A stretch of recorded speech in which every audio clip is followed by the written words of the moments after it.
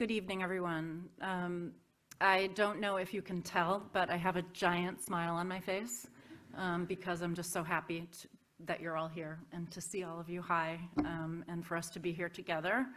I'm Martha Lucy, Deputy Director for Research and Education here at the Barnes. Welcome. I'm going to be really quick because we have a couple of people that are going to be giving, remarks before our talk. We love the Graduate Student Symposium. It is our favorite time of year. I want to thank all the students for being here. I want to thank the advisors and faculty.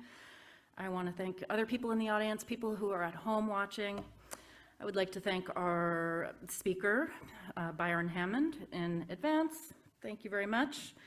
And our co-organizing institutions, especially this year, the University of Pennsylvania, and especially David Kim.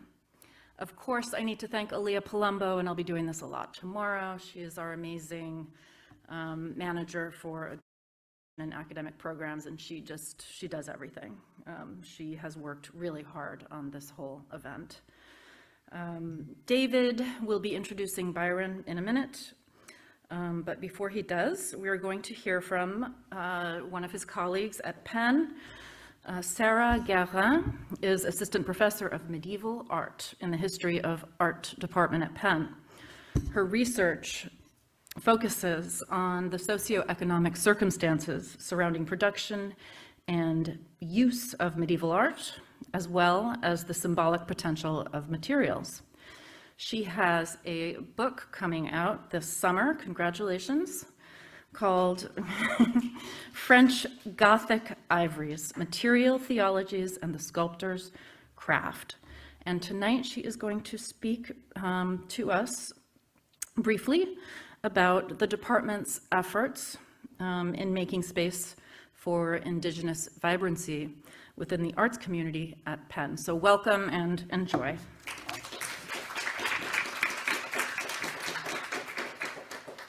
Thank you, Martha, and thank you, David and Alia, for inviting me to say a couple of words about our project. Philadelphia, the University of Pennsylvania, and the Barnes Foundation, in which we are all gathered in person and virtually, all stand on the traditional lands of the Lenni Lenape, a name which the Lenape translate as meaning something akin to original peoples. The Lenape who lived in and around what is now Philadelphia spoke the southern Unami dialect. While William Penn and the first Quaker settlers might have conducted good faith relations with the Lenape, this much vaunted moment of brotherly love was sadly short-lived. The so-called walking purchase of 1737 was a fraudulent transaction, whereby James Logan and the sons of William Penn tricked the Lenape leaders, including Manawihikan and Weshannikanikan, into signing away their land. The Lenape leaders immediately protested the subterfuge in writing, and the Lenape never ceded these lands in a good faith transaction. Forceful removals in the wake of the walking purchase and throughout subsequent colonial expansion resulted in the wide diaspora of Lenape or Delaware Indians today, including, but very much not limited to, state-recognized communities in Delaware, New Jersey, Oklahoma, Kansas, and Wisconsin, as well as 3 First Nations in Ontario. But Philadelphia and Pennsylvania are still home to many families and communities of Indigenous descent from across Turtle Island, including Lenape communities. It is to be noted that despite considerable political and social organization, the state of Pennsylvania does not recognize members of the Lenape Nation of Pennsylvania, nor any other Indigenous people. So I recount this history, still too little known among our community at the University of Pennsylvania in any case, in the spirit of education and respect. It is also an acknowledgement that the appropriation of land and cultural genocide enacted by the colonial past is embedded in our living institutions today. But beyond education, acknowledgement, and an acceptance of personal implication in past injustices, it is beholden upon settler communities to conceive of ways in which we can decolonize our institutions from within. In particular, by urgently making space in our institutions for Indigenous histories, Indigenous cultures, Indigenous voices, Indigenous vibrancy, and Indigenous futures. So to this end, a first step towards creating such spaces in the life of the History of Art Department has been a collaboration with a student and faculty group, Natives at Penn, led by Toyce Holmes, with the Native Arts organization, We Are the Seeds of Culture, led by Taylin Agoyo, and in dialogue with the leaders of the Native and Indigenous Studies program at Penn, to organize a lecture series on Indigenous arts in focus. Generally funded by the Sachs Program for Arts Innovation, this series seeks to bring Indigenous artists, curators, and art historians to campus to reflect upon the rich history and contemporary challenges facing a range of practitioners in the visual and performing arts. Begun in fall 2021, it will continue until December 2022. For our community, this is a first small step towards what we conceive of as a living land acknowledgement. Not scripted words, but education as a first step. Second, long-lasting connections with communities on campus and in Philadelphia. And lastly, making concrete changes to our programming and priorities. And I would like to note that Lucy Fowler Williams is teaching a seminar this term in the department that is in connection with the wonderful show that just opened here at the Barnes on water, wind, and air. And so that's a concrete step. So again, I thank David, Alia, and the whole organizing committee of the Barnes Graduate Symposium for inviting me as a representative of the Living Land Acknowledgement Working Group that comprises both faculty and graduate students to share with you a bit of our journey and our hopes for the future. So thank you. And David Kim will introduce this speaker.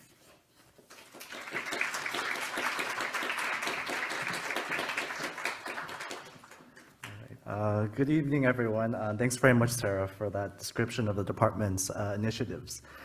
And before introducing our keynote speaker this evening, I'd like to thank our colleagues at the Barnes, especially Alia Palumbo, for organizing this event. And I'd like also to recognize our partnerships with Temple and Bryn Mawr, which enable the realization of this very special symposium that celebrates the work of our graduate students, or these graduate students, and the many, many hours that the advisors have spent in office hours. I can't imagine, we should count the number of office hours in this room.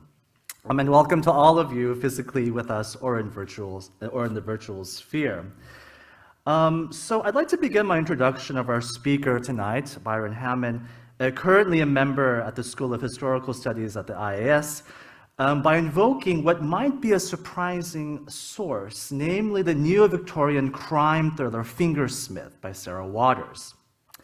Now, a Fingersmith, a sensational tale of Victorian-era underground life, mistaken identities, same-sex love, and period pornography, one reviewer wrote the following: "This novel contains so many fiendish, evil, and wicked twists that ambushed readers flip backwards and forwards as they read, trying to locate terra firma." And the same could be said for much of Byron Hamann's work, which also asks the reader to find firm ground, and in so doing reconfigures geographies and the routes between them. So yes, Byron Hamann's work's writing focuses on the Americas and Europe and what he calls the early modern Mediterranean Atlantic world. And yes, as Frederick Cooper and Bruno Latour might appreciate, his writing adamantly avoids vague discussions of early modern globalizations, offering instead specific connections and routes across land and sea, reconstructed at the level of the document or the material trace. But to my mind, Hamann's writing raises two fundamental questions that extend beyond the specific art historical field. The first question might be, what is the mode of writing appropriate to historical inquiry? And the second question might be, what is the mode of writing appropriate to dramatic narrative? In his 3 monographs and many journal articles, essays, and digital media projects, Hamann demonstrates how the archive and the archival instance can serve as a plot twist. That is to say, a radical narrative turn by means of which the reader and spectator experience a combination of reversal and discovery. For example, in his first book, The Translations of Nebrija, A Language, Culture, and Circulation in the Early Modern World from 2015, Hamann tracks how the structure of a Spanish-Latin dictionary, first published in 1495, unexpectedly provides the word list framework for non-Latin dictionaries on a global scale for languages spoken in the Americas and Asia. In his second book, Bad Christians, New Spains, Muslims, Catholics, and Native Americans in the Mediterranean World from 2020, each chapter confronts 2 inquisitorial investigations, one from Valencia about Muslims and Old Christians, and the other from Oaxaca about Native Americans and Europeans. This dialogue between inquisitorial reports reveals long distance, though remarkably common and shared concerns about the nature of time and cultural techniques that affect social change.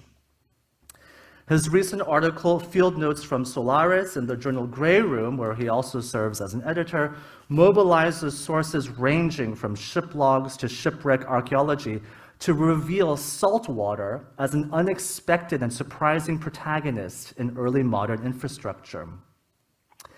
The archival instance and the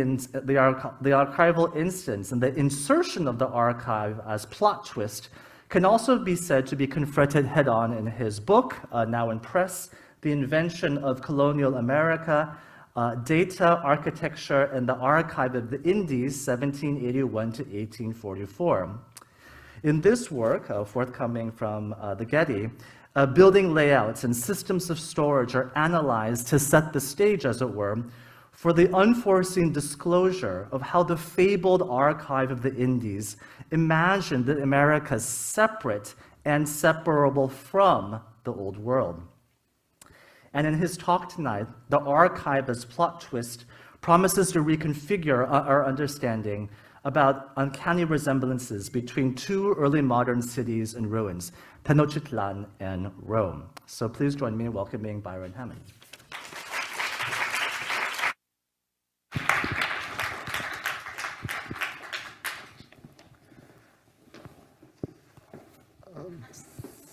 Thank you, David, for that lovely introduction. And indeed, if any of you have not read Fingersmith, I urge you to do so as soon as possible.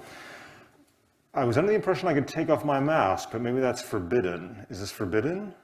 It's not forbidden. All right, thank you. I'll drink a lot of water, so that's much appreciated.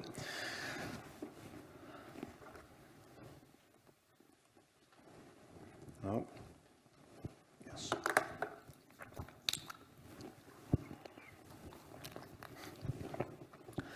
So, good evening, and thank you all for coming. It's a great honor to give this Philadelphia Symposium lecture.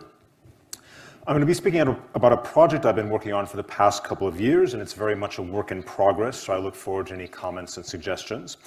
And my goal is to give you a panoramic overview of the project as a whole, as well as a series of microhistorical moments in its story. And as you'll see, my talk tonight happens to coincide with the start of a series of often tragic 500-year anniversaries. The first was August of last year, 2021, which marked the 500th anniversary of the so-called conquest of Mexico City in 1521. Further 500-year anniversaries loom on the horizon in May 2027 and April 2029. So, to begin. Around 1560, a Native American author in central Mexico wrote an epic poem in Nahuatl about a transatlantic journey to Rome. He transformed the Pope into a Mesoamerican noble, hunting butterfly souls in the halls of the Vatican with a turquoise mosaic blowgun. Friends, willow men, behold the Pope who's representing God, who speaks for him. The Pope is on God's mat and seat and speaks for him. Who is this reclining on a golden chair? Look, it's the Pope. He has his turquoise blowgun and he's shooting in the world. It seems it's true. It seems he has his cross and golden staff, and these are shining in the world. I grieve in Rome and see his flesh, and he's St. Peter, St. Paul. It seems that from the four directions they've been captured, you've made them enter the golden refuge, and it's shining. It seems the Pope's home lies painted in golden butterflies. It's beaming. Now, this poem is filled with references to Mesoamerican cosmology. The phrase mat and seat was a Nahuatl metaphor for rulership, Nahuatl being the dominant language in central Mexico, the language of the Aztecs, as well as of their enemies, the Tlaxcalans. Dividing the world into four directions was a common Mesoamerican cosmological model. Is this on? No. All right. And the idea of butterflies as souls went back at least 1,000 years in central Mexico, to classic period Teotihuacan. So this was a vision of Rome very much from a Mesoamerican point of view, a point to which we'll return. Now, John Bierhorst, the English translator of this and the other poems collected in a Nahua language manuscript known since the 19th century as the Cantares Mexicanos, argued that this poetic journey to Rome was inspired by actual events. In the spring of 1529, a small group of Central Mexican ambassadors, 4 probably, actually did travel to Rome with a conquistador chaperone, Juan de Rada. And we know the names of 2 of the Central Mexican travelers. Hernando de Tapia was from Mexico City, Tenochtitlan, and Benito de Rada Mazatlcani was probably from Tlaxcala, one valley to the east of Mexico City. Now, direct references to the 1529 Nahua visit to Rome were known from 3 key 16th century sources. 2 brief mentions in a set of late 1520s economic records, now in Seville's Archive of the Indies, 2 sentences in Vatican courtier Paolo Giovio's 1551, Praise of Men Illustrious for Courage in War, and 2 paragraphs in Bernal Diaz del Castillo's True History of the Conquest of New Spain. None of these sources was actually written in 1520s Rome, and so when I started this project, I set out to see if I could locate documents about this trip in Italian archives, and I've had a bit of luck with this, which I'll be talking about shortly. But mid-April 1529 was a very strange time for this small group of Central Mexicans to visit Rome. The Pope, Clement VII, had only just moved back to Rome 6 months before, in early October 1528. And the reason he'd been living outside of Rome for over a year was because just under 2 years before the Central Mexicans arrived, in other words, on May 6, 1527, the city of Rome was invaded by imperial troops loyal to Emperor Charles V of Spain, who at that point, for complicated reasons, was hostile to the papacy. The city of Rome was actively sacked and looted for a week and a half, followed by a year of occupation by those soldiers to February 1528.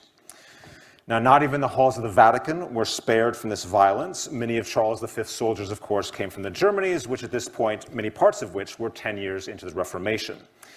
And my opening image shows a defacement of Raphael's School of Athens fresco, iconoclasm probably caused by a long spear, which was the weapon of choice for Charles V's soldiers. They were called lance knights. And across the same room, in the Disputa fresco, soldiers carved the plaster with the words Luther and Charles V, Emperor. But of course, Rome was not the only holy city imagined as the center of sacred empire to be sacked and looted by soldiers loyal to Charles V in the 1520s. Less than a decade before the 1529 visit of Central Mexicans to Rome, so in 1521, the holy city of Tenochtitlan, capital of the Aztec Empire, had itself been invaded, looted, and reduced to rubble by the combined forces of Hernán Cortés and his indigenous allies. In other words, telling the story of the visit of Central Mexicans to Rome in 1529 requires us to tell a connected transatlantic or indeed Mediterranean story.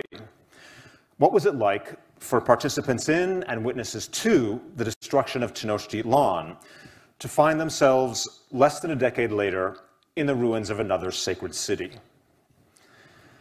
I'm going to tell this story in 4 sections. In the first, 1521, 1527, I'll talk about the horrific but unsurprising parallels between what took place in Rome, in Tenochtitlan in 1521 and in Rome in 1527. In part 2, Into the East, I'll sketch how from February 1528 to March 1529, a group of about 40 central Mexican nobles traveled across the Atlantic and throughout Iberia with Hernán Cortés, who also brought his own entourage of indigenous entertainers, probably his slaves. These included a team of 12 ball players and 8 or 9 log acrobats. Into the East. This brings us to part 3. In March 1529, the group splits up, at which point 4 of the central Mexicans traveled on to Rome, and this brings us to part 3 at the Butterfly House with story of their trip to Rome. And then finally, part 4, Going Home, will tell how at least 2 of the Roman visitors returned to Iberia. One then rejoined his fellow travelers in Seville, and then went back across the Atlantic in late August 1529, carrying 4 papal bulls in support of indigenous churches in specific towns in central Mexico, which is where we will end. Before we start part 1, I just want to mention 2 conceptual reference points for me. The first is the cinematic movement of post-World War II Italian neorealism, and in particularly trilogy that launched neorealism as a genre, Roberto Rossellini's War Trilogy. So Rome, Open City, 1945, Paisa, 1946, and Germany, Year Zero, 1948. These are 3 extraordinary, if very disturbing films, and if you haven't seen them, the spoiler is no happy endings.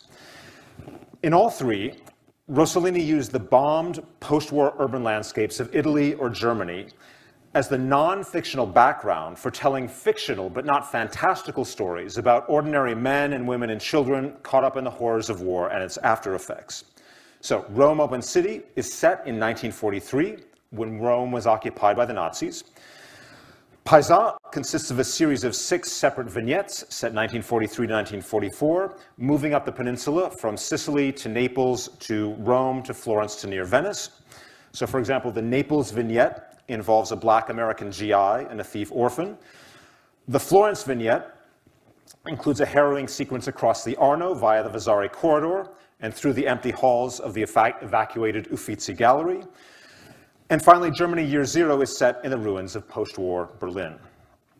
So my project here involves similar challenges. Although we have various episodic references to the travels of the central Mexicans throughout Iberia and in Rome specifically, I haven't found any first-person accounts by those central Mexican travelers, and even if they did write anything, they would have written in Spanish or in Latin, since their native language, Nahua, wasn't written alphabetically until the 1540s. So my project is partially about creating a non-fiction background using European sources, and then against that background, punctuated with micro-historical episodic references to the central Mexicans, imagining a more complete narrative history. Hence, thinking of this project as a Renaissance neorealist nonfiction. If Rossellini is one key reference point, the other is French historian Fernand Braudel, author of the famed Mediterranean and the Mediterranean World in the Age of Philip II, as well as the trilogy of Capitalism and Civilization. Now, Braudel famously was not only interested in the foam of historical events, things like battles, coronations, weddings, but also in the deeper structures of society and nature in which those events unfolded. Hence, in my talk tonight, you'll be hearing about Iberian road networks, early modern travel speeds by land and sea, as well as the seasonality of spring vegetables and the timing of Renaissance meals. Part 1, 1521, 1527, and the water break. So in this section of the project, I'm going to juxtapose accounts of the conquest of Tenochtitlan in 1521 with those of the sack of Rome in 1527 to underscore how both cities suffered disturbingly parallel horrors of warfare and occupation. And I'll talk about a series of basic atrocities that took place in both cities and illustrate each with 2 pairs of quotations, 2 from Tenochtitlan and 2 from Rome. Now, I'm not going to read all of these, in part because many of them are so gruesome and disturbing. So tonight, as a sample, I'll focus on questions of iconoclasm. But basically, the shared themes I'm going to compare involve the intentional burning of buildings, the massacre of civilians, streets and buildings filled with the unburied dead, enslavement of war captives, famine, theft and looting, the ripping apart of sacred artworks for their precious metals, and grave robbing. So, for an example on ripping apart sacred artworks, a quote from Tenochtitlan. And when the Spaniards were well settled, right away they interrogated Moctezuma about all the stored treasure of the city, the devices and shields. They greatly prodded him. They eagerly sought gold as a thing of esteem. And when they reached the storehouse, the place called Teocalco, then all the shining things were brought out. The quetzal feather headband, the devices, the shields, the golden discs, the necklaces of the gods, the golden nose crescents, the golden leg bands, the golden armbands, the golden sheets for the forehead. Thereupon the gold on the shields and on all of the devices was taken off. And when all the gold had been detached, right away they set fire to, ignited all the different precious things. They all burned. And the Spaniards made the gold into bricks. And here are two parallel quotes from Rome. All the vestments and chalices were taken away, the silver ornaments of the churches were removed, all the tabernacles holding the body of the Lord were taken away, and the sacred host was thrown on the ground, or in the fire, or crushed underfoot, or roasted in skillets, or broken in 100 pieces. All of the relics were stripped of the silver in which they were encased, and the relics thrown away. And this actually written by an occupying Spanish soldier. Afterwards, when our forces were in power, without any opposition, the sack began, without respect for any class of person or for all the churches and monasteries of friars and monks and St. Peter's, dwelling of the Pope. In no church there remained chalice, nor paten, nor thing of gold or silver. The monstrances with the Holy Sacrament and holy relics were thrown to the ground to take away their casings. The vestments and other ornaments, not sparing anything, were all stolen without any reverence, with such defiance as if they, the soldiers, were Turks. And on the subject of grave robbing, an example from Tenochtitlán, according to Cortez's third letter to Emperor Charles V. The Spaniards did as I commanded, and a half hour after midday I set out for the city with the 30 horsemen. When I arrived, I left my companions in the aforementioned houses, and I myself climbed the high tower, pyramid, as I am accustomed to do. While I was present, some Spaniards opened a grave which contained more than 1,500 castellanos worth of gold ornaments, and 2 grave robbing accounts, from Rome. I don't believe your lordship can even imagine, but rather it will seem a thing of dreams and not true.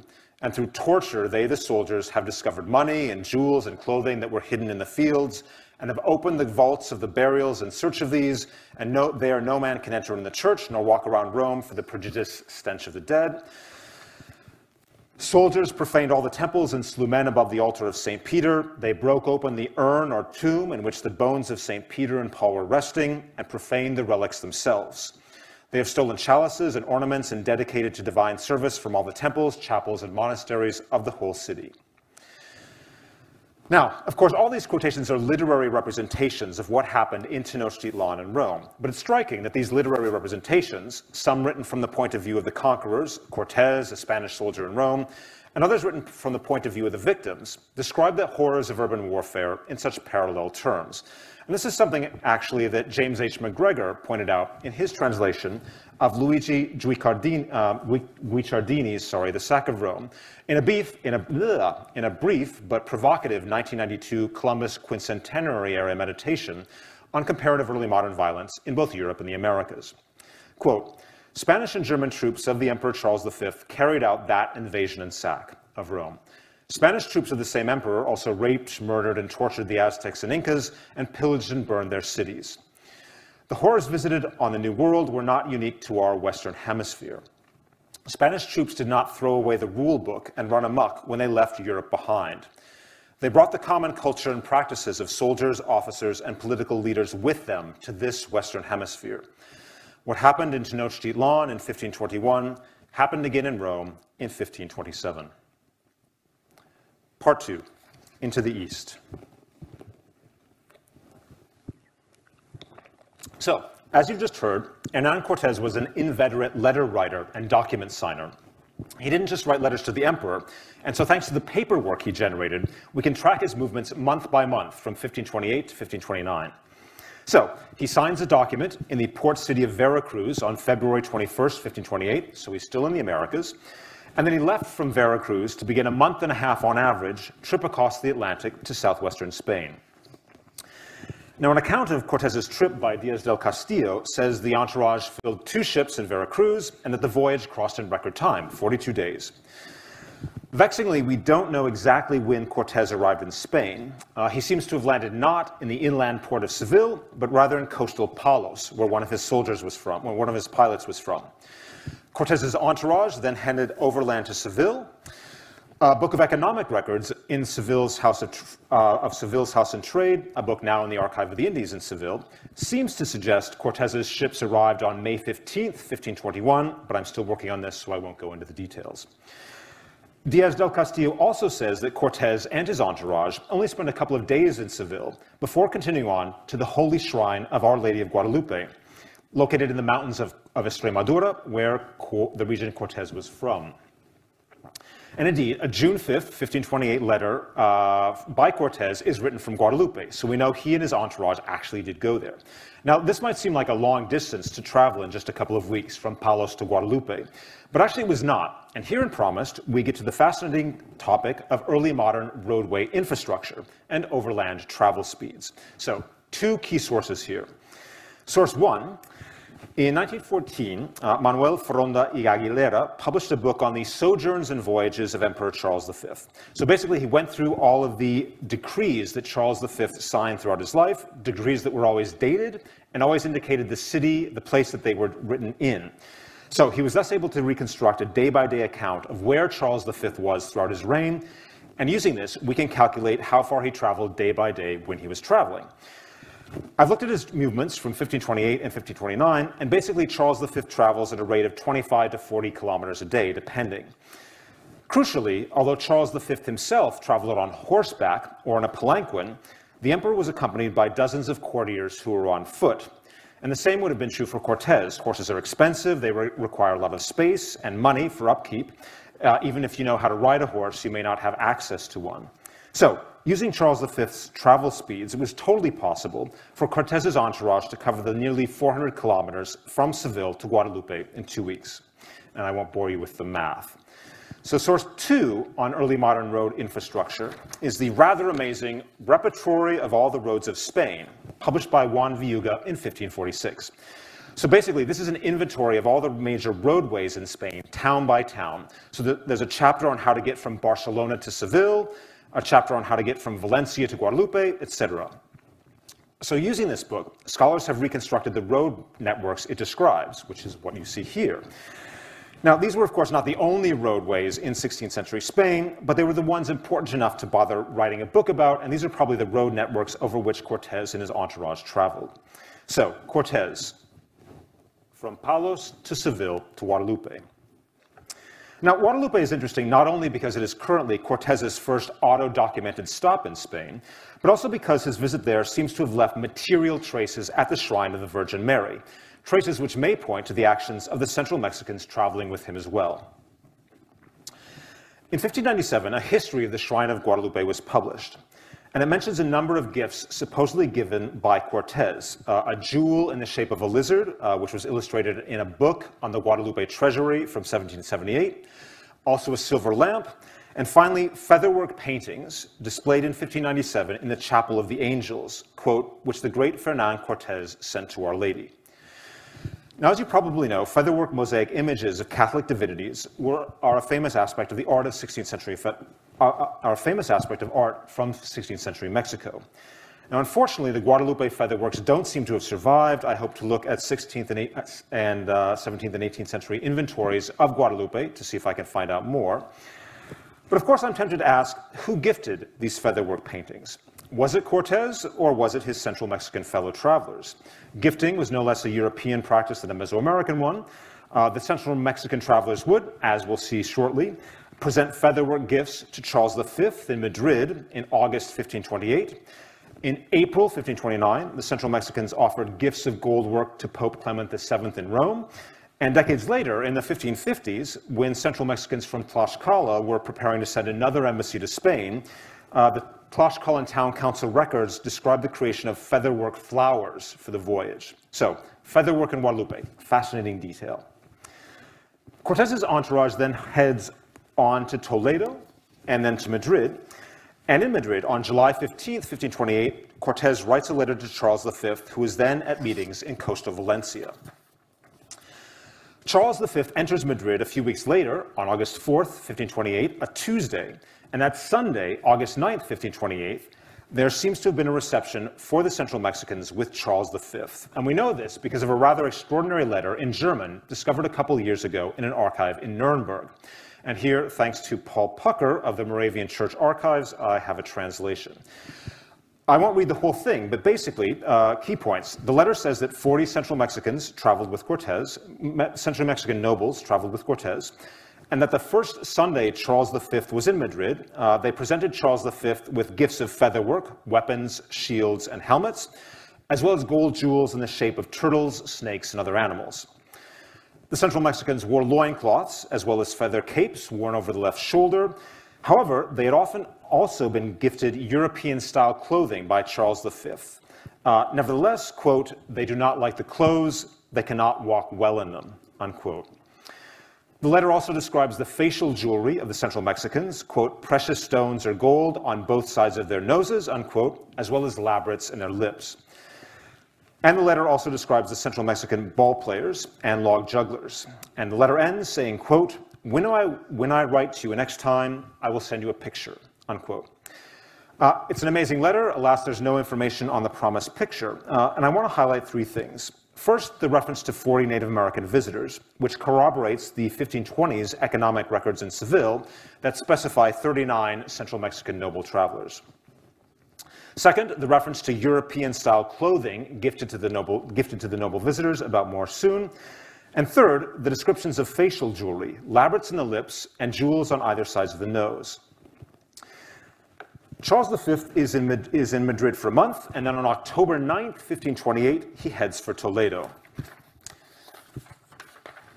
A few days before he leaves, on October 2nd, Charles V writes a letter to the House of Trade in Seville, listing the names of 36 of the Native American visitors, and also describing the clothing that should be provided for them when they get to Seville.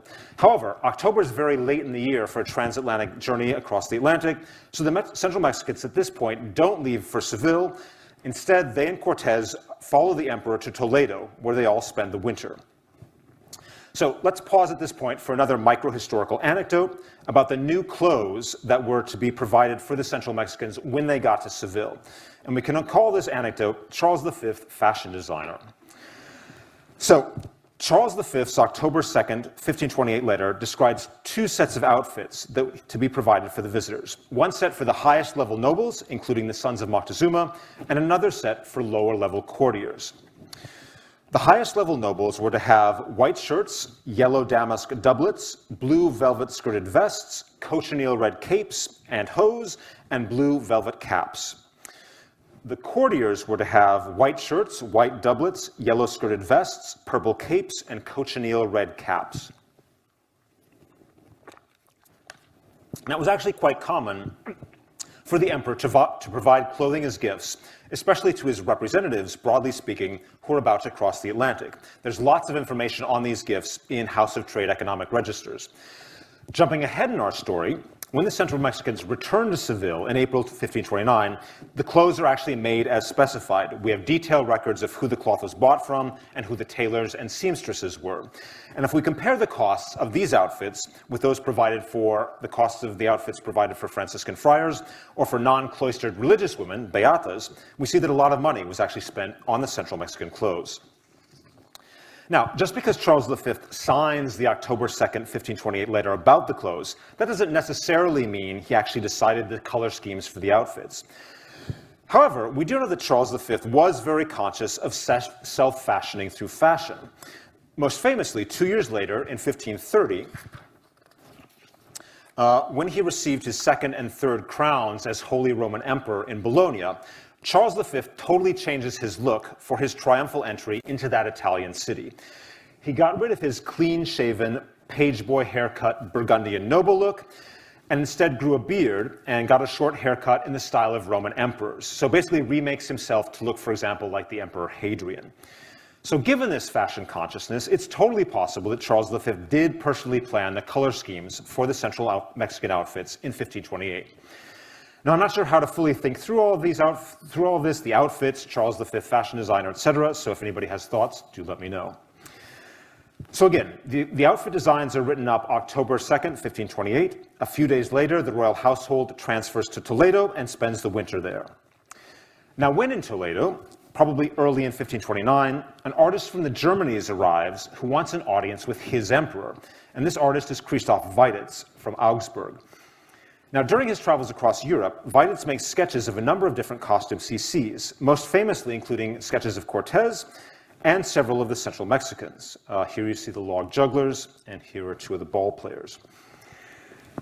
Now, I don't have time today to go talk about the 100 sketches in this costume book, which are pretty amazing, but I will point out that the one group most represented are the Basques, with 19 images, followed by Muslims and Native Americans with 13 images each.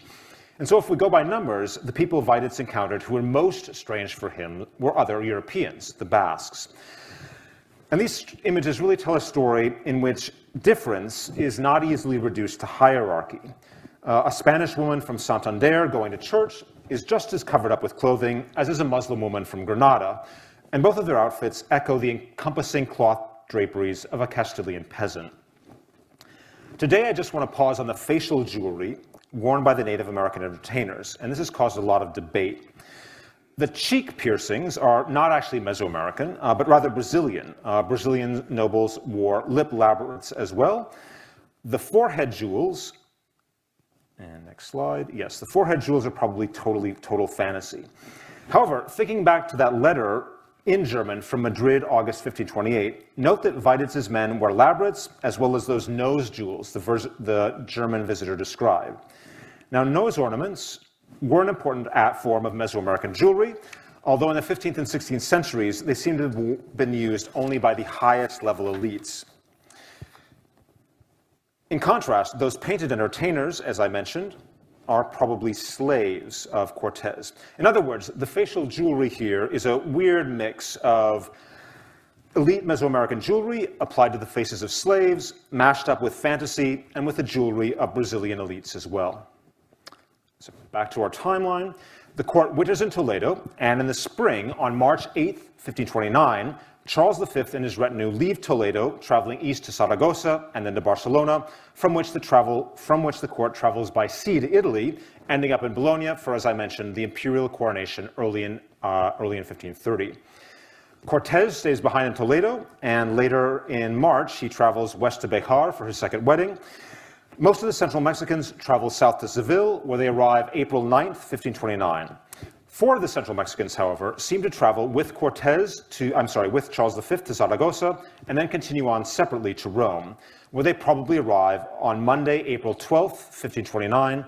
And this brings us at last to part 3, at the Butterfly House.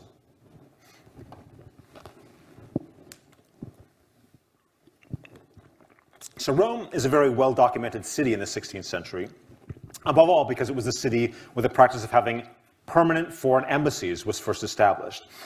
Italy at this time was, of course, divided into a number of small states. So Venice had a resident ambassador in Rome, as did Siena, Bologna, Mantua, as well as Spain, France, etc. These ambassadors were constantly writing letters back home. Many of these survive, and so one can often track events in Rome day by comparing the letters written by different ambassadors. That said, vexingly, the Spanish ambassador in Rome doesn't write any letters from early April 1529 to early May 1529, which is extremely vexing, obviously. And I haven't located any ambassadorial reports that actually refers to the Central Mexican visit. I still have some archives to check, so fingers crossed. Nevertheless, at least 3 of these ambassadors, 1 Venetian and 2 Mantuan, described the arrival of a shipment of letters from Spain via Genoa on Monday, April 12, 1529. So this is probably when the Central Mexicans arrived. So what did they encounter in post-conquest Rome? I'm imagining telling this story on 2 different levels. First, talking about Rome, what Rome was like physically in general, and second, tracking the basic route that the Central Mexicans must have traveled when in the city, and what particular traces of the sack they would have encountered on that route. Now, in terms of generalities, remember that the occupation of Rome had ended just over a year before the Central Mexicans arrived. The occupying troops left in late February 1528, and the Pope himself only came back in early October 1528, and then winter set in. One of the key sources for what Rome was like post-sack are, of course, letters of ambassadors, especially the first letters that ambassadors write when they return to the post-conquest city. In terms of general statistics, the spring 1528 diary of Cornelius de Fiene says that 2/3 of the city's houses were destroyed. An October 7th, 1528 letter by the Mantuan ambassador says that 4/5 of the houses in Rome were uninhabitable. And these are roughly comparable statistics of devastation, 2/3 being 66% and 4/5 being 80%. Additionally, and this is hard for me to believe, when the French writer Rabelais visits Rome in 1535, he says that the eastern part of the city, that is what is now the center of Rome, east from the Vatican across the Tiber, was still, quote, desperate from the sack of the Lance Knights. So these are some big picture images of Rome in ruins from 1528 to 1535. In micromaterial terms, the destruction of Rome architecturally seems to have resulted not only from the burnings at the time of the invasion, but also from the months of occupation of the city. Basic supply chains had broken down, of course, homage to Brodel, and over again, writers describe how the occupying troops supplied themselves with firewood by tearing out the wooden frames of house doors and of windows and floor planks and ceiling beams and burning them. So, in May 1527, Spanish envoy Antonio Perez wrote this to Charles V. Occupied Rome was, quote, being gradually destroyed so that in a very short time it will be a heap of ruins. As most of the wealthy citizens desert their homes for fear of having soldiers quartered upon them, it naturally follows that the moment the owners are gone, the houses are gutted and pulled down for the sake of the timber, which is sold in markets and public spaces as firewood, as cheap as if there were a large forest in the neighborhood of Rome. At the same time, spring 1527, Roman citizen and public notary Teodoro Waldarino wrote in his diary that, quote, they, the soldiers, have burned innumerable houses, and all the windows and doors of the houses where they did not live, and burned innumerable floors and roofs, and the nails and other ironwork they pulled out and sold to sailors at the Ripa port on the Tiber. A year later, spring 1528, Cornelius de Fiene, who we met earlier, writes, quote, the troops had destroyed and burnt down the city, and 2/3 of the houses were swept away. Doors, windows, and every bit of woodwork, even to the roof beams, was consumed by fire. And that fall, on October 20th, 1528, the returning Sienese ambassador, Giano Calvo, wrote, quote, here one awaits the repair of doors and windows and the cleaning of houses, and each one prepares and organizes and orders as best they can. But to tell the truth, on seeing this Rome, it appears a shell or a crate of wood compared to what Rome was before the sack. Now, this micro-devastation may have even affected the Vatican. In an amazing book of Vatican economic records that from the late 1520s, that for complicated reasons ended up in the State Archive of Florence, there are a pair of entries for 1529, the first undated, the second dated August to December, which involve payments for keys and locks on the doors in the Vatican Palace. Quite possibly the keys and locks were being replaced because the original doors and their metalwork had all been burned and melted during the sack. And there are also lots of references to carpentry in this book of economic records that I still need to work through. Now, as it happens, Mesoamerican houses also had doors with wooden lintels, painted red here. And Central Mexican historian James Lockhart points out that later in the 16th century, at least, Nahua wills often included specific bequests of wooden door lintels and columns, implying these were carefully worked, expensive parts of homes. And Matthew Restall has found the same door lintel inheritance patterns among the Maya of Yucatan. In other words, Central Mexican visitors to Rome would probably have noticed all the missing woodwork based on their own architectural traditions. So that's a very quick sketch of some of the ways I'm thinking about imagining the physical fabric of post-conquest Rome generally. And now I'll sketch out the basics of where the Central Mexicans must have gone in Rome, using the 1555 Pinar map as a basic framework, and north is more or less to your left. So, the Central Mexicans would have sailed from Barcelona, and then made a stop in Genoa, and then down to Ostia, Rome's coastal port. There, they would have traveled up the Tiber to Ripa, Rome's inland port, which also had a customs house. And just as general illustrations, here's an image from the 15th century of the port, and another one from the mid-16th century. And we've just been in Ripa a couple of minutes ago. This is where, quote, nails and other ironwork from doors were pulled out and sold to sailors on the Ripa port. they would have then moved to the Chancellery Palace, a key neoclassical building constructed in the late 15th century. And as it happens, part of this palace was home of the resident Spanish ambassador, so arguably this was the building where the Central Mexicans stayed when they were in Rome. It is very near the Piazza Navona, where the site of the Church of Santiago, or St. James of the Spaniards, the national Spanish church in Rome, which has a great archive I need to consult. Then across the Ponte Sant'Angelo, there we go, and most importantly, they would have then gone to St. Peter's and the Vatican. And this is the part of the story I've had the most archival success with. It's been known since the 19th century that on April 16, 1529, Hernán Cortés was granted a series of bulls by the Pope, because copies of these bulls were found in the archive of the Hospital of Jesus in Mexico City, which is a hospital Cortés founded. Now, as we saw above, we know from his letters that Cortés didn't go to Rome, but papal bulls could be granted by proxy. So when I started working on this project in August 2019, I wrote to the Vatican archives and asked if there happened to be any other bulls issued for Mexican themes from August 1529. The archivist kindly checked the registers and said yes, there were some for Cortés and also some others for Mexico. So I ordered copies and added additional pages before and after the official page range just in case.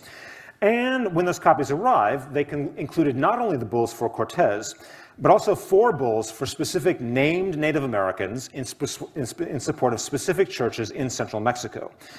And even in the extra pages I ordered just in case, a bull about the knighthood of the conquistador chaperone of the Central Mexicans, Juan de Rada, who Bernal Diaz says was sent to Rome as Cortés's representative, and probably requested the bulls for Cortés in Cortés's name. However, since the bulls for Cortés were granted by proxy, it was also possible that the bulls for the Central Mexicans were also granted by proxy. Fortunately, almost a year later in Florence, going through that book of 1520s Vatican economic records I mentioned, I came across 4 entries for Vatican payments for gifts for the Central Mexicans.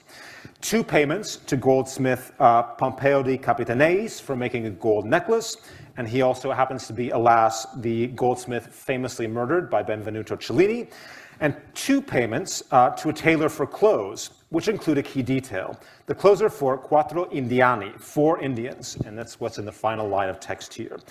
All of which is amazing in Rome documentation that the Central Mexicans really were there. Now, I spent a lot of time in my Fernand Braudel mode learning about the the paperwork process of actually getting a papal bull granted in 1520s Rome. So a media archaeology of the papal bureaucracy. Now, I'm sure you're all disappointed. I can't go into all the details today. But basically, step 1 is an audience with the Pope, where the bull is granted. And the day of the audience is the day the bull is valid from. Then, after the audience, there follows a week or longer process of actually physically getting an official copy of the bull drafted up. First, the granted bull, its contents are entered into the supplication registry books, which were housed in the Vatican office building next to the Apostolic Palace. The office building no longer exists, but basically it was along the northern side of the patio in front of Old St. Peter's, which is highlighted in red here. I'm sure you're all happy. I spent a lot of effort to find out where the Vatican office building was, and now I can actually show you wonderfully. Next, supplicants travel across town to the Chancellery Palace, which again is where the Central Mexicans were probably staying. And there, in a series of ground floor rooms filled with desks, the parchment copy of the bull, and with official phrasing and tons of validating signatures, was written up, and lots of notaries get paid for different steps in physically preparing the parchment bull. And finally, part 3 is the parchments are taken back across the Tiber, back to the Vatican office building, where the ribbons and authenticating lead seals are applied. The word bull, of course, comes from Latin bulla, referring to these lead seals. But the first step was an audience with the Pope. So where, on Friday, April 16th, 1529, did this actually take place? So in a famous essay, which I'm sure most of you have read, from 1972 by John Shearman, he talks about the constantly changing uses of rooms in the Vatican's apartments during the first 3 decades of the 16th century. Clement VII seems to have favored the 3rd floor Sala dei Chiaroscuri for most of his business, and it's here highlighted in yellow. This was a room right outside his private apartments and chapel, which are here in red and blue. He held consistories there, public receptions, and his body was even laid out in the yellow room after his death.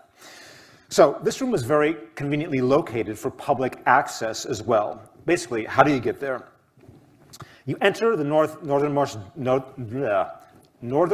door in the Vatican's public facade, and here's a famous drawing by Martin van Heemskerk from the mid-1530s, and the arrow is where you go in, and here's a version ground plan of the palace, ground plan again. You head up a flight of monumental stairs.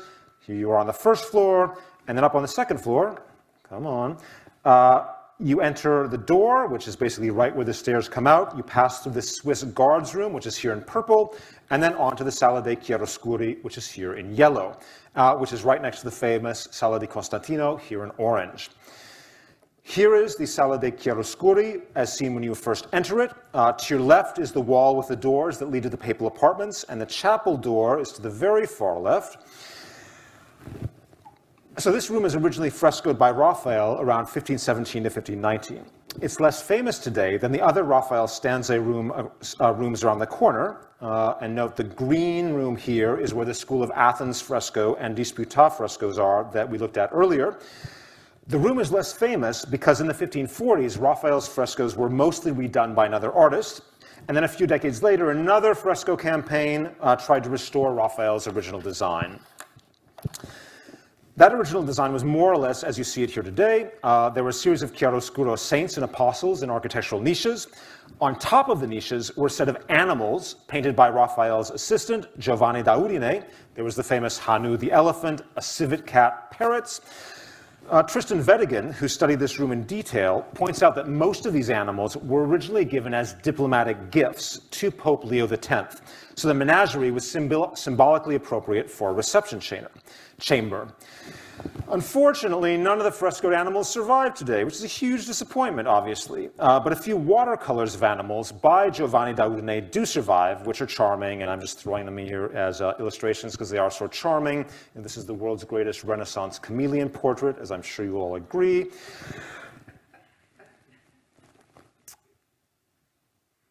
What does survive of the original 15 teens frescoes is part of the putti frieze on the upper wall and the bodies of some of the saints and apostles in the niches. So no animals, but putti and apostles. Now, as I said, Tristan Vedigan has done an amazing study of these frescoes. And one way we can date the different frescoed surfaces in the room is because visitors to the room sometimes scratch the date of their visits onto the plaster surface. Now, rather extraordinarily, on the plastered surface of St. Luke, who is with his cow in the corner surrounding the door entering to the private papal chapel, is apparently the date 16 April 1529. Now, I haven't seen any photos of this graffito, so to be continued, but at the very least, the incised date suggests that the room was open to visitors on April 16, 1529, adding to support to the idea that this is the very room where Clement VII met the four Central Mexicans and perhaps was even entertained by the log jugglers. Bernal Diaz del Castillo describes them specifically and may or may not describe them as human gifts from Cortés to the Pope. Cortés, quote, sent as his ambassador an hidalgo named Juan de Rada, who with him he brought a rich present of precious stones and gold jewels and 2 Indian experts at juggling logs with their feet. The 2 other Central Mexican visitors, as I mentioned at the start, were nobles Benito de Rada Mazatlcani, who was granted a bull for a church in Tlaxcala, and Hernando de Tapia, son of the indigenous governor of Mexico City, who was granted a bull in the name of his father Andres for a church in Mexico City. And I'll get to these churches in a second, but I want to end part 3 with 2 final points. First, some final details on April 16th, 1529. Now, thanks to one of the Mantuan ambassadors, we know that Clement VII was holding public audiences during these spring weeks from 2 to 6 in the afternoon. Furthermore, from this and a number of other ambassadorial letters, we know the timing of the Central Mexican visit was lucky. Because on April 16th, 1529, so a really important date for my story, probably at dinner, which would have been eaten at sunset, which would have been around 8 p.m. on April 16th, Clement VII ate a dish of fresh fava beans, fave fresche, according to Mantuan ambassador Fabrizio Pellegrino. Clement VII then fell ill and was unable to hold public audiences for almost a week. Perhaps, as David Kim suggested to me, suffering from favismo, which is an allergic reaction to fava beans. And note this charming image search result for the word favismo. On April 18th, the Modenese ambassador Antonio Romeo writes that Clement had been sick for 2 days. So since April 18th minus 2 is the 16th. On April 19th, Mantuan ambassador Fabrizio Pellegrino writes that Clement had been sick for 3 days and blames the fresh fava beans. And on April 20th, Mantuan ambassador Francesco Gonzaga writes that Clement had been sick for 4 days. Now in Italy, the first fava beans of the season are usually ready in April or May, and April 16th, 1529 was before the Gregorian calendar reforms of 1580, so effectively seasonally, April 16th, 1529 was more like today's April 27th. So perhaps Clement VII was very excited to have the year's first fresh fava beans, and then something went wrong. The other point I want to end this section on also happens to deal with vegetables. So let's look briefly at the Church of St. Peter's, which the Central Mexicans surely visited in 1529. And here, appropriately, we return to the themes in that Nahua poem about Rome with which we began. How did Rome look through Mesoamerican eyes? Now, famously and controversially, early in the 16th century, the late antique Basilica of St. Peter's began to be demolished in order to make way for the massive dome church that exists today. You would enter the courtyard in front of St. Peter's via another door in the Vatican's jumbled facade. And here's the Heemskirk image again. And the arrow shows you the door. And here's an aerial view of a map from later in the 16th century. Basically, the patio is in red. And beyond, you can see the domed, the cylinder for the dome of St. Peter's, which is under construction. Construction on the new St. Peter's took most of the 16th century, and so for much of the 16th century, it was a strangely ruined place. And here's another Heemskirk image from the 1530s. The ceiling of the old basilica had been removed, and you see the old walls here left and right. And at center, there was a small temporary structure with a roof, which had to be built to shelter priests during Mass. Looming over the walls of the old church were for decades the half-finished walls of the new St. Peter's. So, sacred buildings, inside sacred buildings, inside sacred buildings. This would have been very familiar to the Central Mexicans, because Central Mexican pyramids, too, were enlarged by building new shells around an older core. And here is a classic example from the Great Temple at the center of Tenochtitlan, where you can see the various layers of older and newer staircases, one outside the other. But perhaps the most amazing example of the strangely familiar for Central Mexicans in 1520s Rome would have been what they encountered in the large patio in front of the facade of old St. Peter's. There, in the middle, was a small structure housing what had once been an antique fountain. At the center of the fountain was a giant bronze pine cone, originally gilded, but at this point green with age, and on the roof were a series of antique bronze peacocks. All of these bronze components survive today. Now, although there were, of course, pine cones in the Americas, surely to Central Mexican visitors, this would have looked like nothing so much as a giant cob of maize, echoing the 1,000-year-old greenstone celts, effigy maize cobs, we know the Aztecs collected. The weathered bronze peacocks, with their green color and long tails, would surely have echoed Mesoamerican quetzal birds, whose long green tail feathers were highly valued for Central Mexican headdresses, and were indeed compared to the leaves of maize stalks. A vivid green monument to maize at the heart of the Vatican. What did the Central Mexicans think of this? Or did it just seem so obvious they didn't give it much thought? Part 4, going home.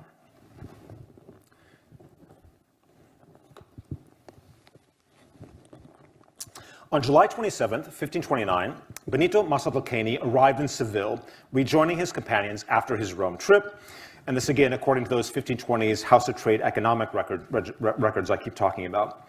The documents also relieve that Hernando de Tapia decided to stay behind in Madrid or Toledo. What happened to the two log jugglers who went to Rome, I'm not sure, again to be continued pending more archival work. The Central Mexicans stay in Seville until August 17, 1529. They then travel down the Guadalquivir River to Sanlúcar on the Atlantic coast, and then in late August, they set sail to return to Mexico.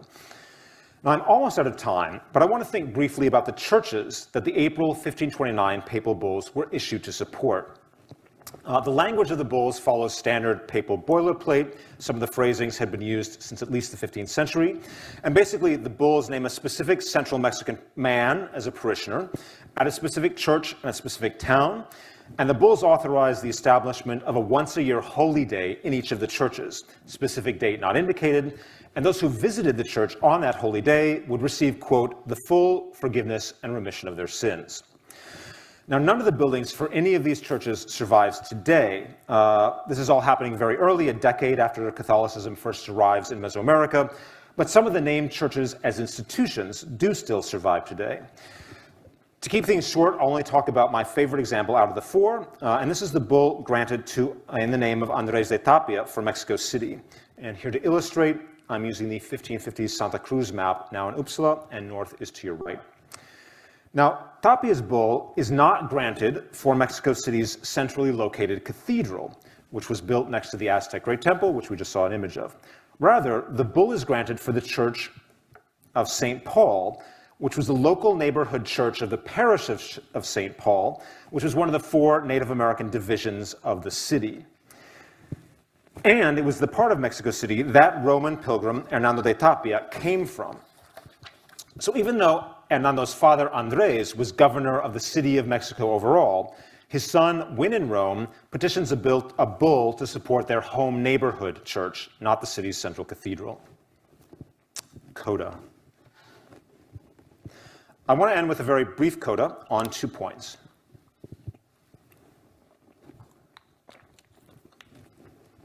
The first is to how this project relates generally to the writing of connected histories linking Europe and the Americas.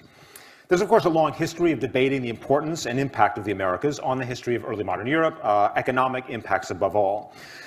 In contrast, when I've been thinking about the so what of my own project, I've been struck by the writing of history itself. When I started this research, I assumed that Rome, being a very important and very famous city, already had its history fully written. So that in order to tell my narrative of a Central Mexican visit, I would just have to find documents on the Central Mexicans and then add them to a history of Rome in the late 1520s that was already thoroughly written. But actually, this wasn't the case. Very little has been written on Rome in the years after the sack, the years I'm interested in. Most histories of Renaissance Rome focus on the history of the city up to 1527, so up to the sack, and then pick up again in the mid-1530s with the urban reforms of Pope Paul III. The history of a devastated city in recovery is not the sort of triumphant history that past historians of Rome have been interested in. In other words, to tell one untold story, that of Central Mexicans in Rome in 1529, I actually have to research and write another untold story, that of the urban recovery of Rome itself. Thus, writing a new history of Native Americans in Europe requires me simultaneously to write a new history of Europe itself, focused on one of its most important cities, so catalytic role in thinking about how history gets rewritten. To end, I want to comment on the music you heard at the beginning. This was a motet by Vatican composer Constanzo Festa, and it's a motet rediscovered in a manuscript in a Roman library in the late 1940s. In other words, rediscovered in the Roman ruins of Italian neorealism. The guy who first reported on the manuscript, Edward Lewinsky, argued that this motet setting of Psalm 79 was a musical meditation by Festa on the sack of Rome. The psalm describes the sacking of Jerusalem. O God, the heathen are come into thine inheritance. Thy holy temple have they defiled. They have laid Jerusalem on heaps. The dead bodies of thy servants have they given to be meat unto the fowls of the heavens, the flesh of thy saints unto the beasts of the earth. Their blood have they shed like water round about Jerusalem, and there was none to bury them. So a final comment on Euro-American historical relations. In the late 1520s, the heathens defining Rome were not Central Mexican converts to Catholicism, but rather former Catholic German soldiers who had converted to Protestantism. Thank you very much.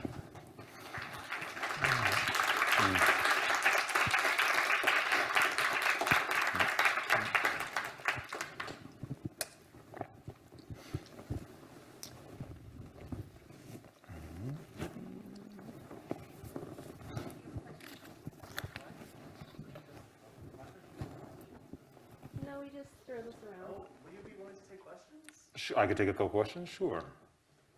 Would you like some more water? Oh, I'm all set. Thank you very much, though.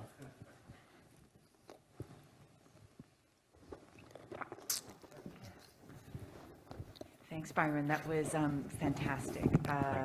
Such an incredible landscape that you've sketched out for us of an amazing event. But I guess I want to ask a question about your role in focusing the lens, as it were. And how do you go about, in this really broad project, choosing areas to zoom in on? So I was particularly struck by your reading, not of the Baccelli, although I'm tempted to ask a question about that, but about the pine cone fountain at St. Peter's.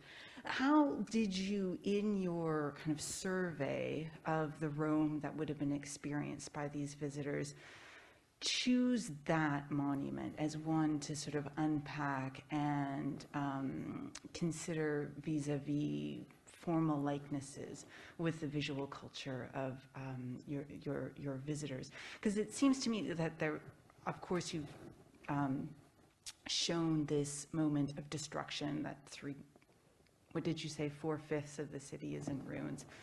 So that's going to limit the amount that you are looking at. But it just seemed kind of curious to me to zoom in on one thing in particular and have it open up an interpretation for you.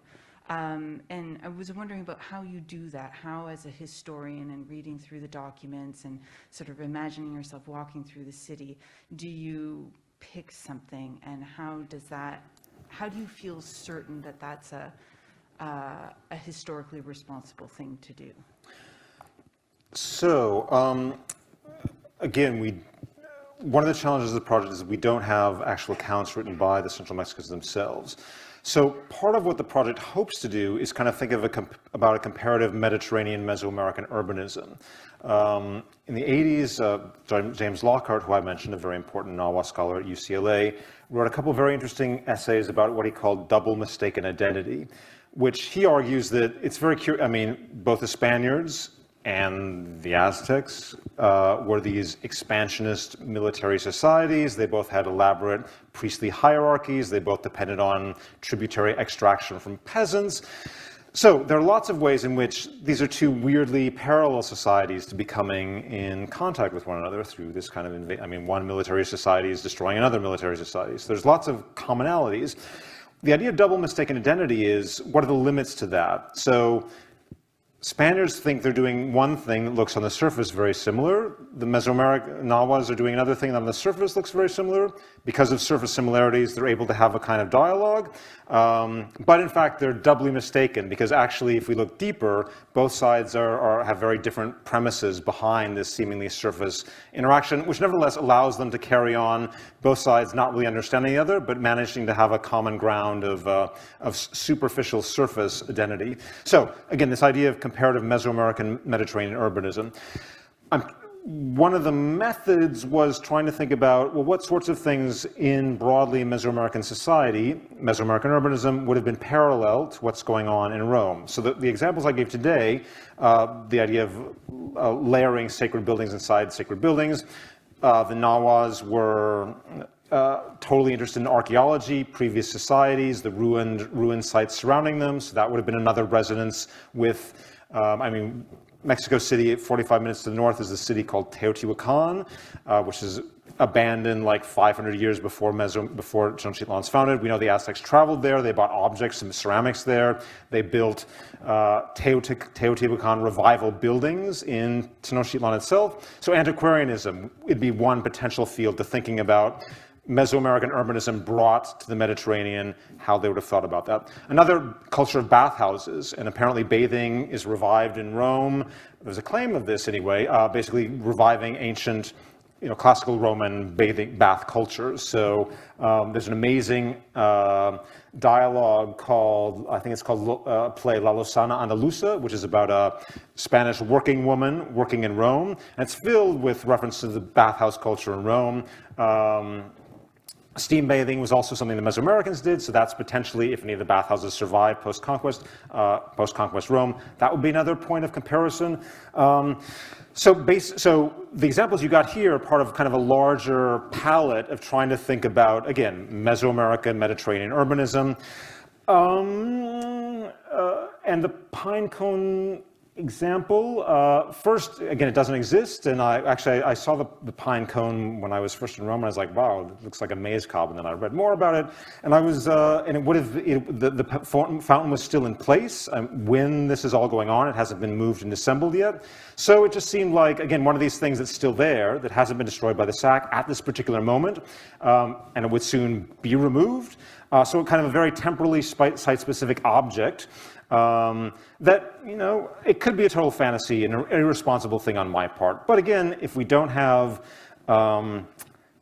accounts by the Native Americans, how can we at least try to approach the ways they would have seen? And again, this bigger framework of trying to teach these two kinds of urbanism together.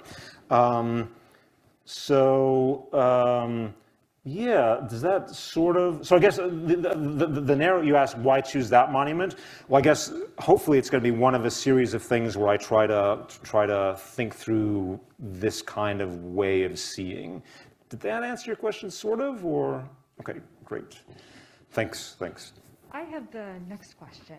Great. And, you know, we talked a little bit before your presentation about how I work on South Asia, and one of the things I was struck by was that both the culture and the culture of gifting and the culture of violence have attracted so much attention over almost, I don't know, a couple of centuries of historiography on the subject, and that the codes, conventions, systems that govern the gift or that govern war, loot, trophy, and so on are so distinct. And I think you answered in part the question through that I might have had earlier about, well, how do you reconcile two very different kinds of understandings with the answer that you gave, Sarah. But I guess I'm going to ask a question nonetheless about your method, because when you said you're doing comparative work, and I'm thinking now about a lot of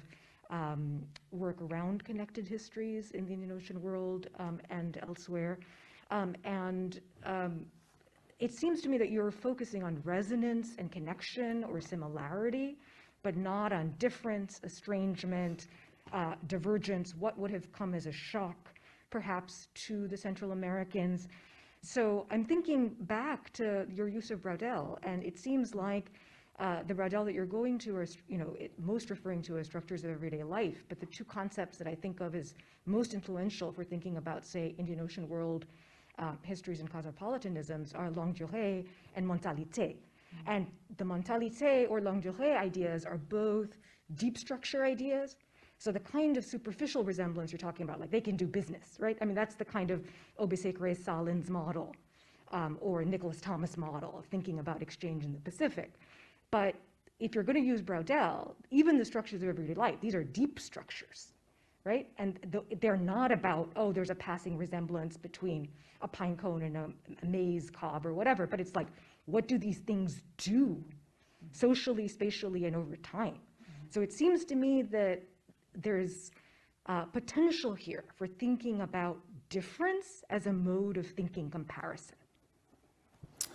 Yeah, so I think the reason I stress, again, resonance, connection, similarity, is because it seems weird to me that these two stories haven't really been brought together, and they haven't been brought together. I mean, that these two sacred cities are being destroyed at the same moment. Why? I mean, why haven't they been talked together? And this has to do with Europe as one place, area studies has described the Americas as another place, and I mean, even in Latin American studies today, you know, you can often study Europe up until 1492, and then after that, it becomes irrelevant for the rest of the story. So, I was just going to say, you probably know that my analog here is thinking about the history of, say, West Asia or the Middle East or the Islamic world and the history of South Asia. So there's tons of cognates for this, whether it's Barry Flood or Richard Davis or Phil Wagner, you know, who've done precisely the kind of work that you're describing.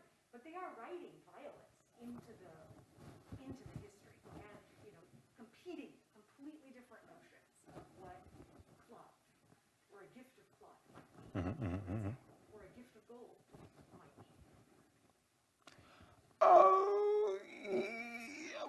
how do I want to,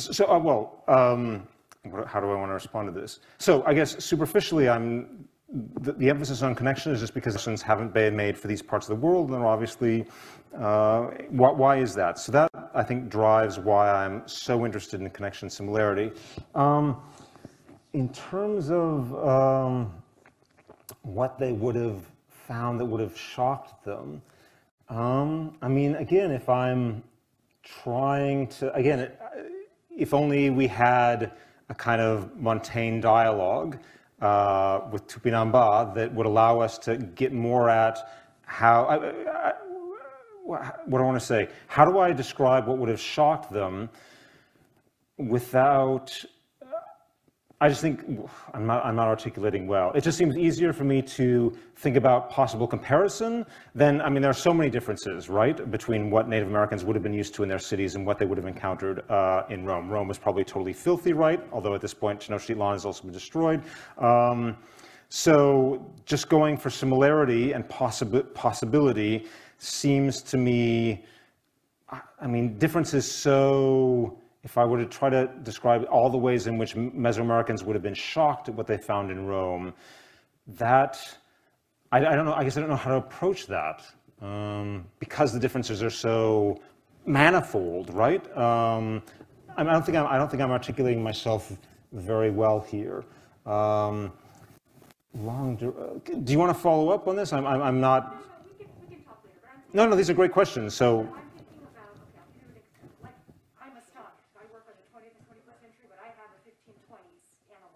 Which is the travels of Domingo Paez to Vijayanagar, the chronicle of his travels to Vijayanagar. So by 1520s, and I think it's 1523, 1525, chronicle of Domingo Paez to the city of Vijayanagar. He comes through Goa and travels to Vijayanagar, Portuguese horse merchant. And the account is full. I mean, there's a few other Portuguese accounts from the period of visiting the kingdom of Krishna-Devaraya. But what this traveler sees is, this is like Lisbon, this is like Rome. This is not like our horses. This is like our, gold exchange.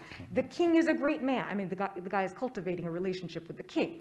But it's also like they do things very differently, and yet I can see these are trees that are very different from the trees that we know.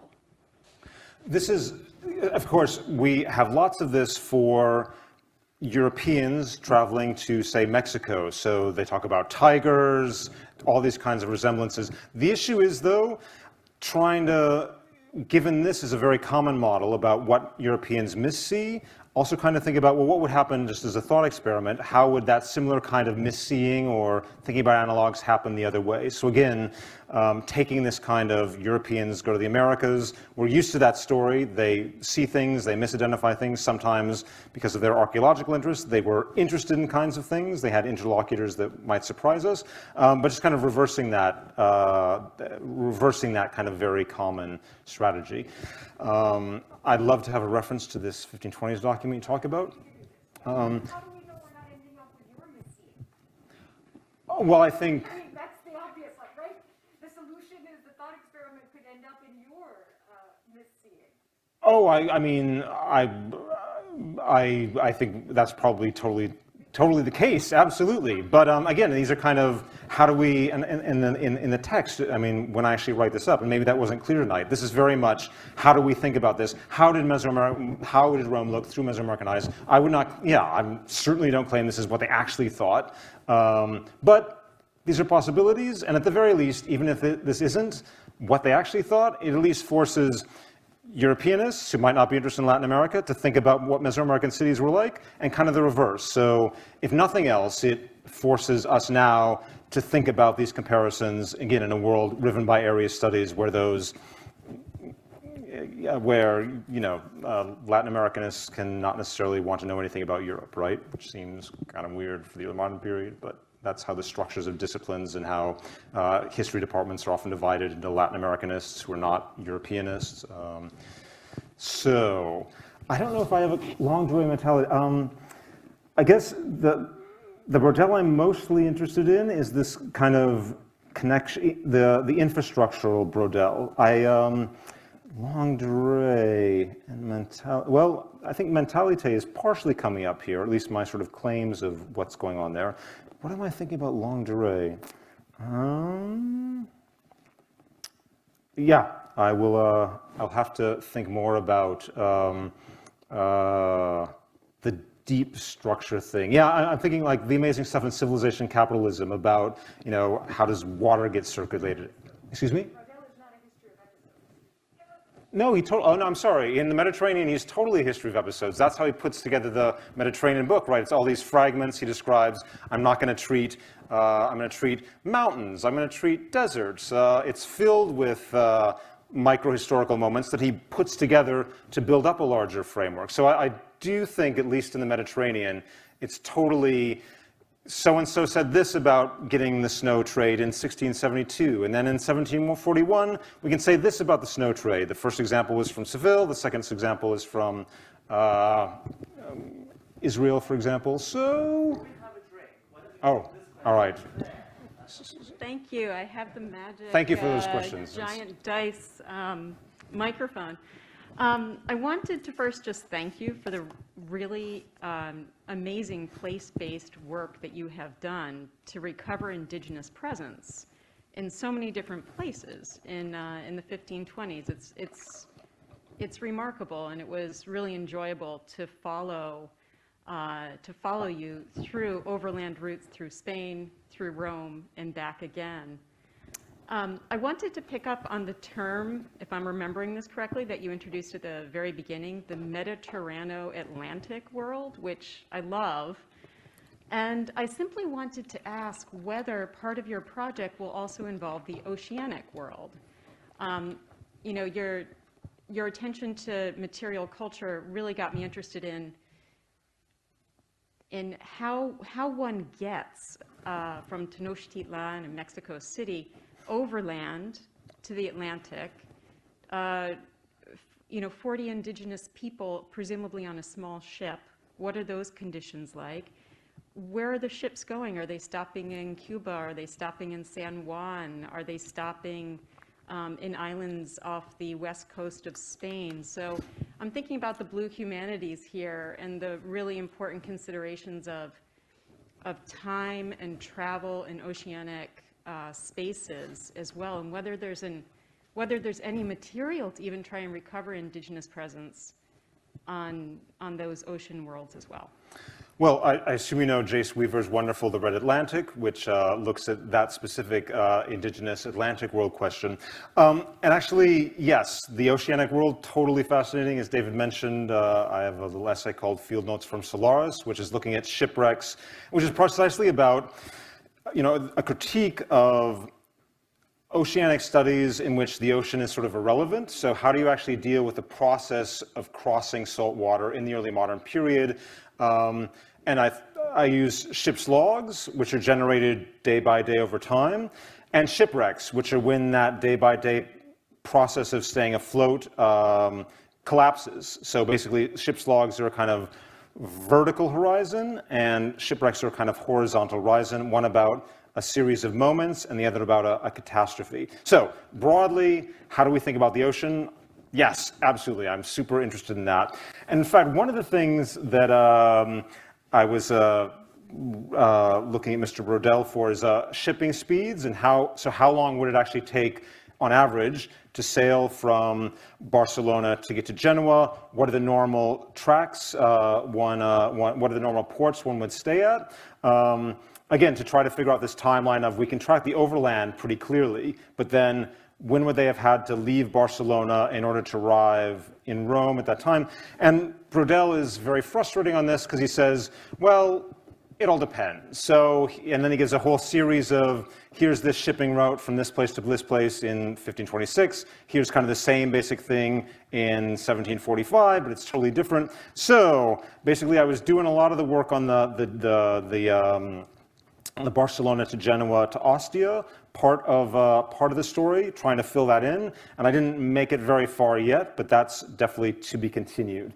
And the Atlantic part, there's actually a debate as to whether the ships normally one would sail from Veracruz to Cuba, to Havana, and then along the Atlantic. But then there's like a debate among 16th century writers.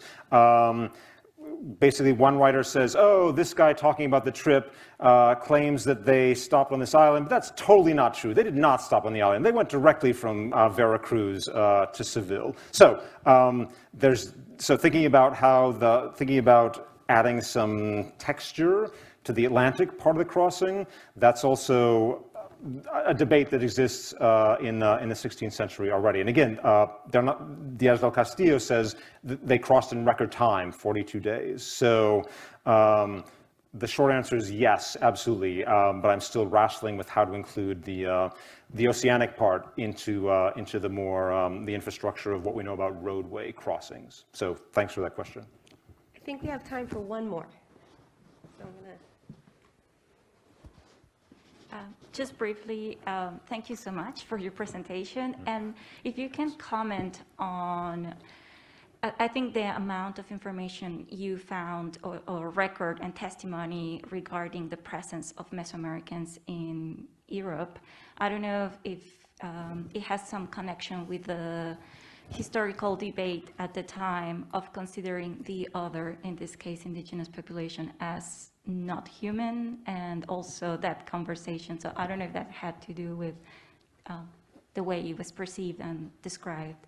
And before you answer, the comments of the other colleagues made me think of the impressions through the eyes of the Mesoamericans, the Nahuas.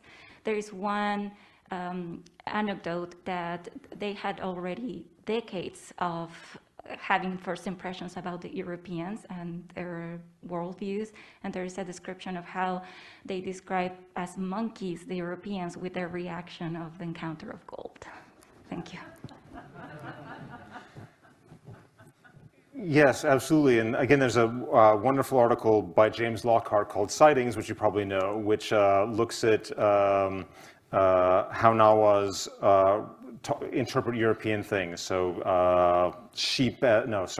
horses as deer, or sheep as cotton deer, because the wool is cotton-like. So that is also in the back of my mind for thinking about how do we imagine how Rome might have looked through Mesoamerican eyes. The point about debates over the status of Native Americans as human or not is actually something that I've spent a lot of time on. Basically, so the common story is that in 1537, Paul III issued a series of 3 papal bulls about Native Americans, which said that Native Americans were humans, and then that this allowed them access to the sacraments.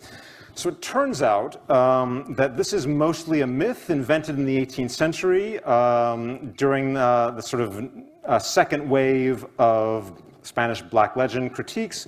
There's something called the Dispute of the New World, where Enlightenment authors say the Americas are all cold and they're all inferior and everything's small.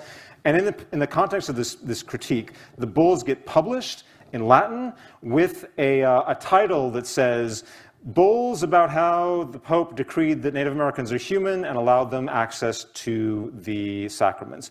Actually, if we look at the bulls, all the debates about sacraments are about indigenous sacramental are about Dominicans and Franciscans misperforming the sacraments for the Native Americans. So Native American sacramental access is not being debated at all. It's how the Europeans are actually performing the sacraments, and they're being sloppy. They're performing baptisms too quickly. So it is sacraments, but Native American access is totally assumed. The bit about the humans.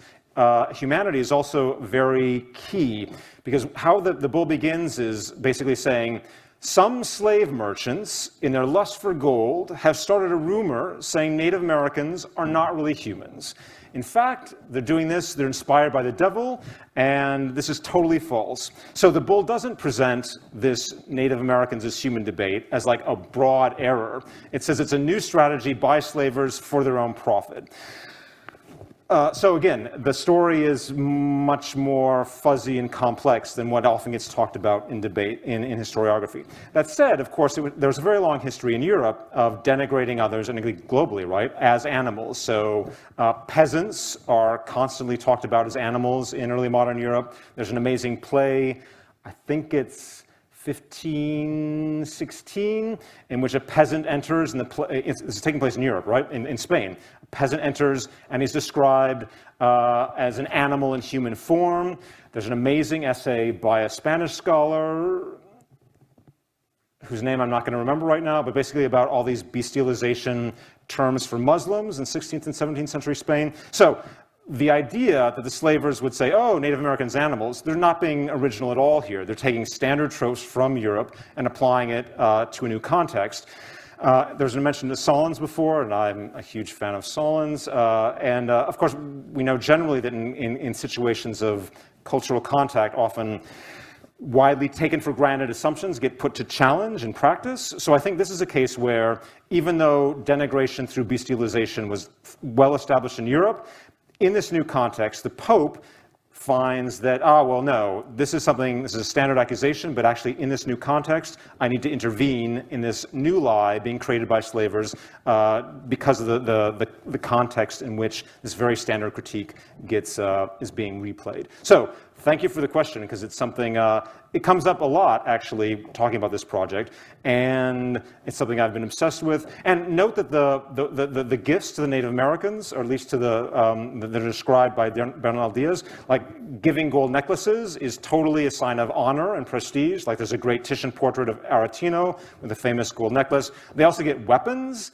and again, in many parts of early modern Europe, peasantry doesn't have access to weapons. So, and again, the clothing they're given is also extremely high status. So, at least in how the nobles seem to be treated, there's nothing in the record that I see that sees them being treated in a lower status, lower than, say, someone from Toledo. It seems to be a very interesting treatment of them, or at least, again, the nobles, right? Because there are also these people who are probably slaves. At least that treatment is pretty high level, which is, again, not so surprising in terms of class hierarchies often trump other forms of difference, right?